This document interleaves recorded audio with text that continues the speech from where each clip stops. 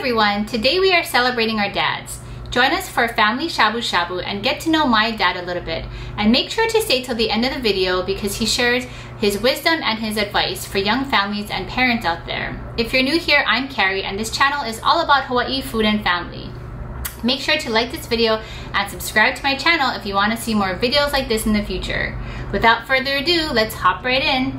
Shabu Shabu is a dish where people come together and sit around a pot of boiling water or broth and a plate of thinly sliced meats and cut veggies. They are slowly dipped into the pot and eaten with ponzu or other soy-based sauces. It's a very special dish because everyone is cooking together while they are also eating together. It was first introduced in Osaka, Japan during the 20th century. The term shabu shabu is an onomatopoeia which literally means the sound swish swish. Since the meat is so thinly sliced, it would only be in the water for a short time and would sound like swish swish. To prepare, we head to Don Quijote, a Japanese grocery store in Honolulu, for the veggies. My cousin Allie and I, along with her husbands, are planning this shabu shabu experience for the family, so they bought half of the groceries for our dinner. Don Quijote is a one-stop shop because they literally sell a little bit of everything. Toys, clothes, food, electronics. We even bought our first shabu shabu pot from here. We thought this would be a perfect way to celebrate Father's Day because of the community aspect that a dish like shabu shabu brings to a family.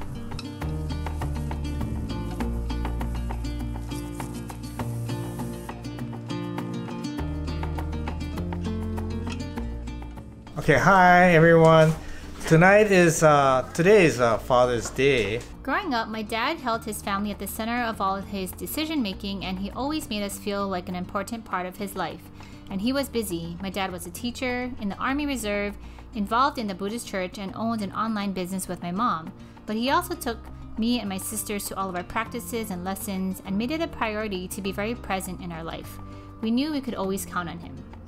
You know, I guess one of the most rewarding things about being a dad is just the feeling that you have, that you get when you see, as you see your daughters grow up, you know, and that they have become really fine young ladies, and then they've been able to have partners in life that are really great people. That's the most gratifying thing about being a father, to see family grow up. It's not a matter of just success, money and fame and success and all of that, but just the fact that they are living to very happy and fulfilled lives. So this is the meat slicer I got during quarantine so that I could slice up my own meat for shabu shabu. Got it off of Amazon for fairly cheap. And the meat we are going to be using today is choice Angus chuck roast, pork loin, and pork belly. While Brett prepares the meat, Reed is busy preparing the vegetables, which include bok choy, choy sum, cabbage, mushroom, and carrots.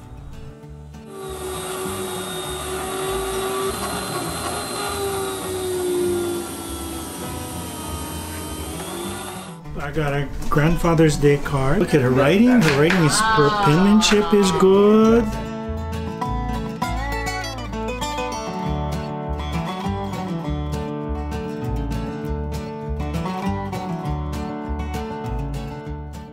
In addition to the meats, we also prepared ahi, salmon, and shrimp.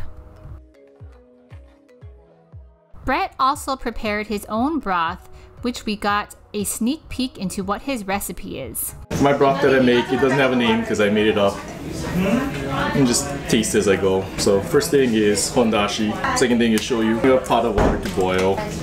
Sprinkle a fair amount in. So after you add the dashi, I'm gonna add some shoyu. This is what's going to give it your salt. There are no measurements, you just add and you taste as you go along. Stir, you bring it to a boil.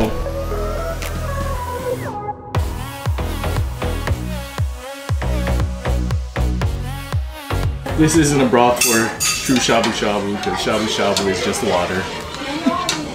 This is for hot hot. And for my broth, I like it a little spicier, so I'm gonna add some sambal, garlic chili paste. Add a little chili pepper water. This is homemade from my friend's grandpa. Looks like it needs more shoyu.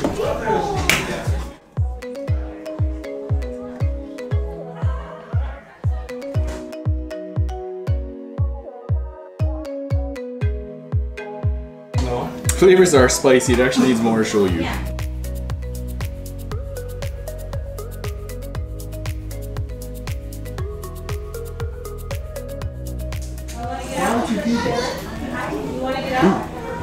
That's good. It's shoyu-y, but it's spicy. But this is gonna be good if you put You can water it down.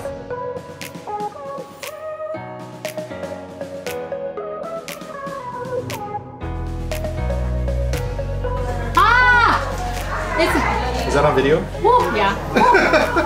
it tastes good though. Look at my phone. Woo. So our food lineup included Arabiki sausage, tofu, noodles, pumpkin, green onion, carrots, mushroom, cabbage, bok choy, and choy sum. And our seafood included ahi, salmon, and shrimp. And of course, we can't forget the beef and pork. I hope this gave you some ideas on how you can create a fun and enjoyable shabu shabu night at home with your family. And remember that it's customizable to your preferences and the foods that you like to eat. Tonight they're doing shabu shabu, and again it reminds me of the time my dad, Zenye Taira, he was a very social man too. He liked to invite friends and family over to his house in Palolo, and he'd have like shabu shabu or yakiniku or something. They'd all sit around a pot and he'd be cooking, and you know that's like the kind of person he was. So I guess the tradition continues. So it's gonna be an awesome night tonight with the food. Looking forward to eating. My dad's comment reminded me of Grandpa Tyra, someone who I didn't have a strong relationship with growing up because there was a huge language barrier since he didn't speak much English. He came to Hawaii from Okinawa when he was 7, and he only went up to 2nd grade since he had to work to help his family. My father, Zenye Taira, he passed away when he was 85. He was really a great man. I mean, when I hear his story about growing up during World War II, and because he was Japanese, he was being prejudiced against him, and even living in Hawaii where most of the people were Japanese. One example was that he had trouble getting a permit to be able to do a lunch wagon, but he kept going to the office. He went every day after day, until they gave him a permit to run a lunch wagon. And eventually they had enough money saved, and they decided to have a restaurant, and they had a restaurant called Lucky 7 in Kamaki. From my father, I really learned persistence, hard work, really hard, not being afraid of hard work. So without hardly any education, he was able to accomplish a lot. He was a foreman at a construction site that built actually our state capitol building. So it was really a tough job, but he really enjoyed it, despite the fact he had hardly any education. So my father really had been a great impact on my life. Okay, so we have shabu shabu night set up. We got Ali and Brett's 2 split pots here with some of Brett's sauce and some water and konbu. We have our electric pot, actually 2 electric pots, one's Kathy's, and then a butane pot down there. And then here is Brett's special shabu shabu spicy sauce. So we got some of that going. It's gonna be awesome. Can't wait to start eating. We're all hungry.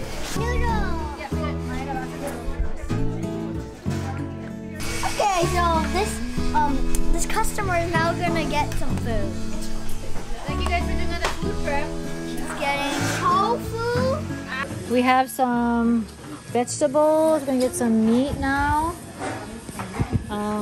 Meat and pork, I think is my backup.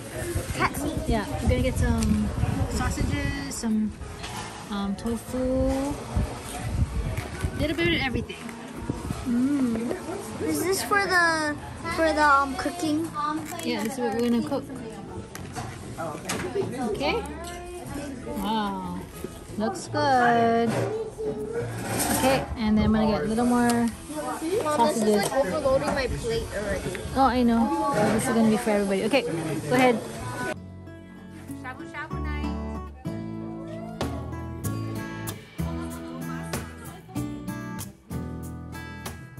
My favorite part is just seeing everyone and talking story and enjoying the food. Enjoying the food.